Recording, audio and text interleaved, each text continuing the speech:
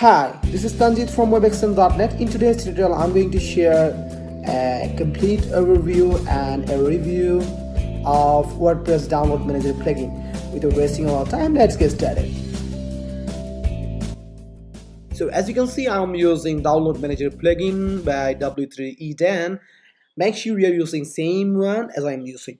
So I would like to add a file by going Downloads, Add New, and then give a title here, how to make a WordPress site for free. This is the book I'm selling, and this is the content, which is very special. Ha ha ha. That's it. Now I'm going to give a file here. To do that, I'm going to just drag it and drop it here. And if you would like to give a URL, like if you have a Dropbox URL or any URL that have a that has a downloadable file, you can just paste it here. Now I'm going to go to this section called package settings.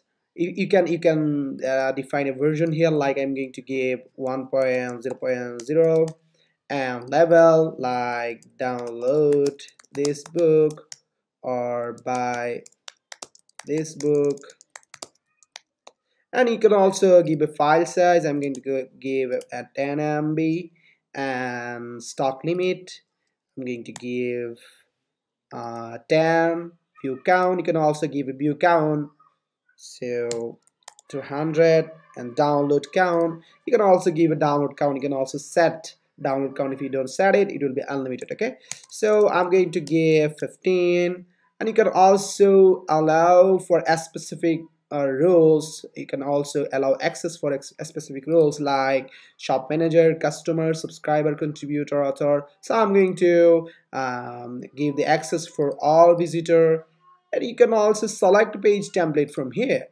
If you would like to select page template, you can select it here.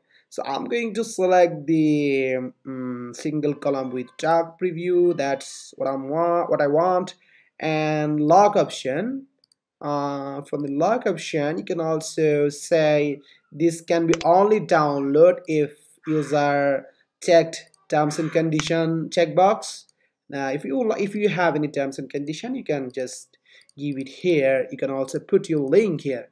If you would like to enable password, you can give a password here, and also enable a captcha lock here, however you want. So this is so easy, so useful, and also there is lots of option here. As you can see, there is the icons option. Also you can select your own icons, and also I'm going to use this one. Also you can give a price. You can give a base price, like this base price is $30, but I'm going to set it, the sale price is $40. So that's it. Valid unit, you can also set a valid unit here. I'm going to give 2020, and you can also specify the time, everything you want.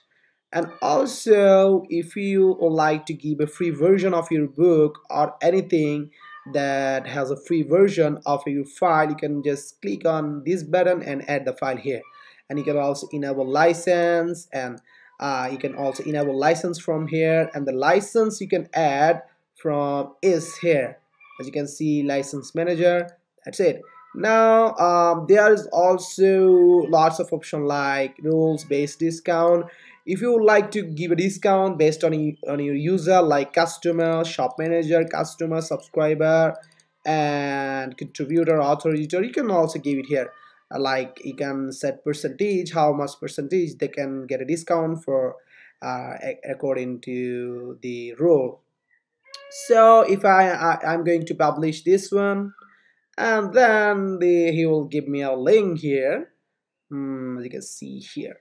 So the link will be like your website.com/download/the title. You can also customize the title however you want. Okay, so that's it. This is the output. You can also change the design, but the free version of it, you cannot customize the design. You can, if you like to design it, you need to purchase the premium one. But this is pretty much enough if you like to use on your site. But you can also have templates, some basic templates here, link template, page template, which you can use, and you can also see the preview of it. This is the preview, and you can use this on the file settings. So now I'm going to go to assets manager.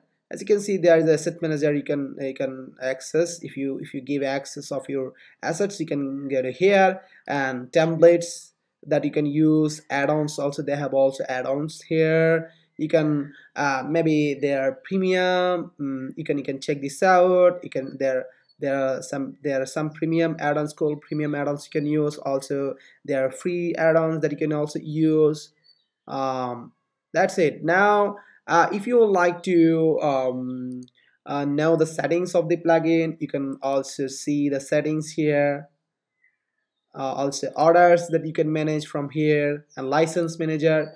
You can create new license, or or use the existing ones. If you would like to give your user coupon, then you can create coupon, like add new, and you can give a name and give a percentage or fixed price coupon. You can add any dynamic value you want. So that is very cool feature, and I think you should definitely try this one. Also, one thing I would like to include here is called the blocked IPs. If you like to block any IPs, you can just give the IP address here, and one per line you can block as much as you want. This is pretty much cool. And also there are lots of settings that you can use. As you can see, login page, and this is the login form shortcode you can use. Also register page, you can also use the register shortcode you can use. And if you like to use your files as shortcode, you can also give that too. And just need to copy the shortcode from here, and then add new page. Then you just need to pass the shortcode here. That's it. Publish it, view the page. You can see it's showing here. So that's pretty much for today. If you like this video, make sure you subscribe our channel and share the video. And if you need any assistance on download manager plugin, or if you have any question, feel free to share on comment section below. So that's it. See you in the next video.